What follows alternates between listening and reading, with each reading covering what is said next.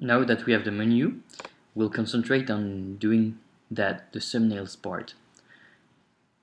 As you can see, there is a visual effect that appears when you mouse over the thumbnail.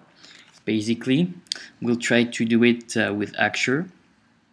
And as you can see, it's not very feasible to actually put a rectangle there and try to apply a transition into that rectangle, sorry.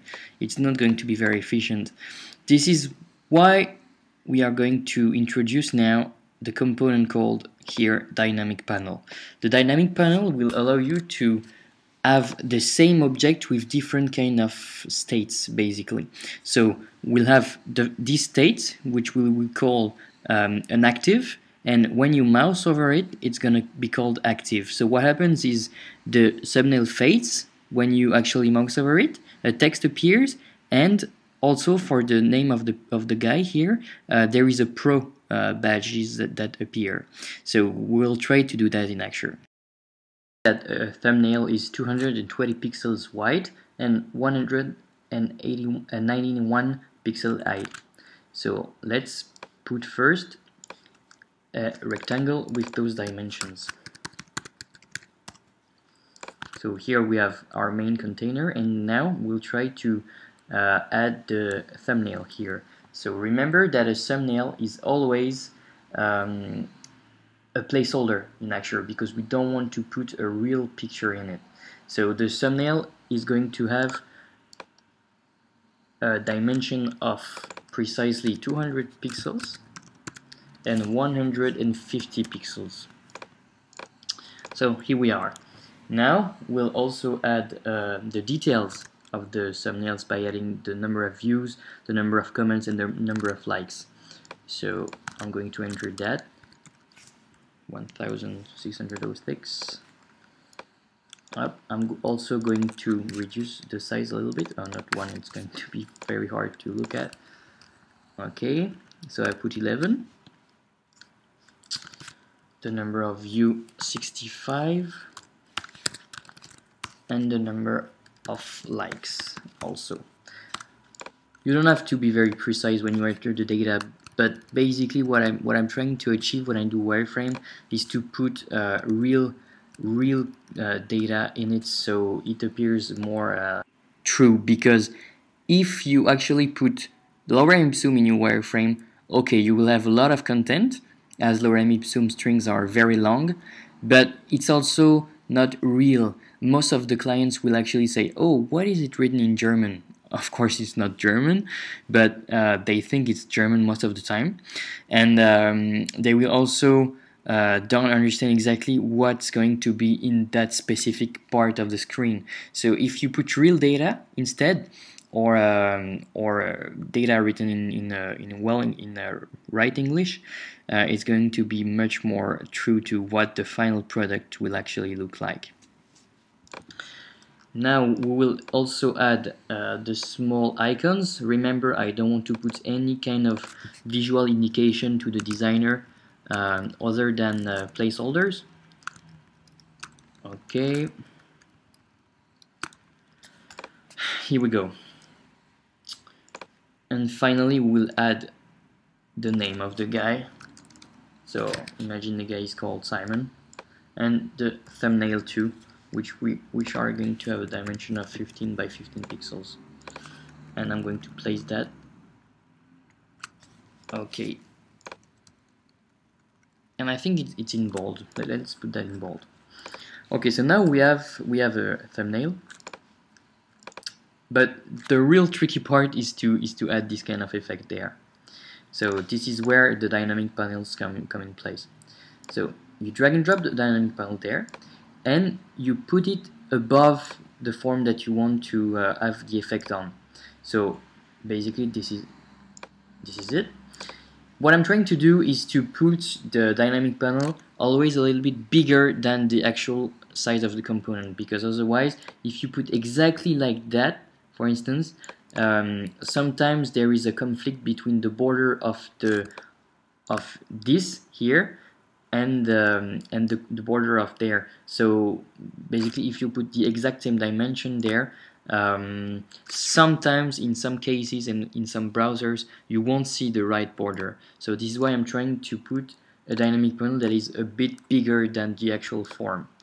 So here is the dynamic panel. If you double click on it, you have the possibility to add a label to it. So for documentation purposes, what I'm doing is I'm actually naming all my components by putting the first two letters of each word as the title. So a dynamic panel will be DP, and I put the name, so it's DP thumbnail.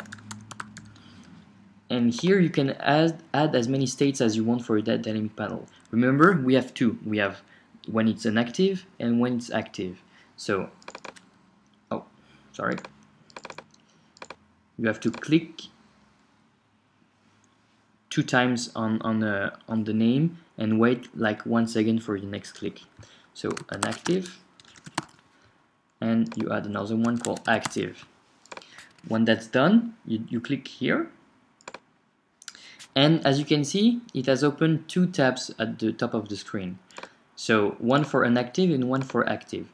What we're going to do now is to take everything here, cut and paste this state to the inactive tab. So for cut and paste, either you go to edit menu and cut, or you can also use the Apple X command and Apple V to paste that. So here we need to put your component exactly in the upper left corner of the page, because here you can see the blue dotted line here. That represents the actual size of your dynamic panel. So if I actually put a bigger dimension for that dynamic panel, here you can see that the blue line is bigger actually. So, but we don't want to do that. We want to have a dynamic panel that is nearly exactly as big as the component. Okay, so here we have that state, and let's copy it again and paste it again. But the difference between inactive and active is when you actually mouse over the component, the thumbnail fades, and here you have some basic information on the thumbnail. So let's go to active, and let's actually put the information of the thumbnails. Okay, so this is going to be the title, and I think it's a size of 16, and it's in bold.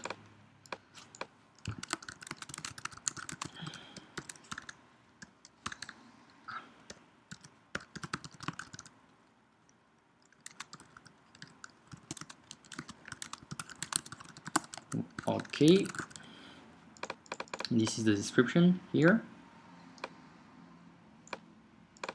and we also going to put the date.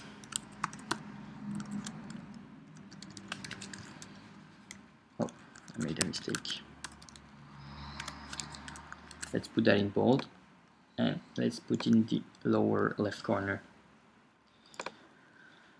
We are also going to add a pro badge just right below beneath the name of the author. I'm going to have it as a rounded rectangle. Let's zoom that a little bit just to make sure that we have the right stuff.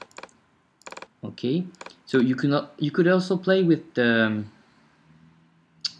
where is it? Oh, here, with this side menu there to instead of here. I don't know, sometimes it's just a matter of personal preference. Okay, here it's still a little bit bigger, I think. It's too big.